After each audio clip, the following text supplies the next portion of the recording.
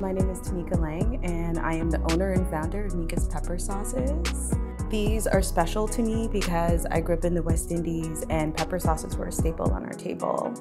And how the company kind of came to be was I just wanted to kind of share a little bit of my family and just kind of share it with people.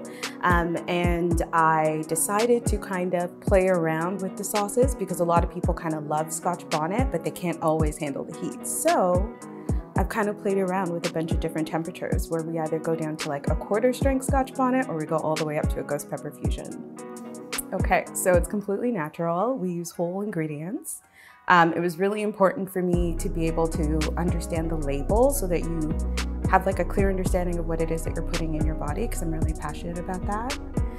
And my aunt in particular was the person who always made it. She passed away 5 years ago and she left me her last bottle. And I got to the end of it and I just said, it couldn't end here. So I kind of took up the mantle, and as I kind of shared it with people, they just kind of loved it. So I just kind of made it more and more and more, and it turned into a business.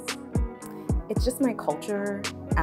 It's a little bit of my family and just kind of showing love, and it's just kind of how I do things. And it's like me just kind of giving you a little piece of my love and sharing that with you. And so I think it's just a really easy way to kind of speak to people and speak to people's hearts. And I kind of really like it, and everybody loves a good sauce.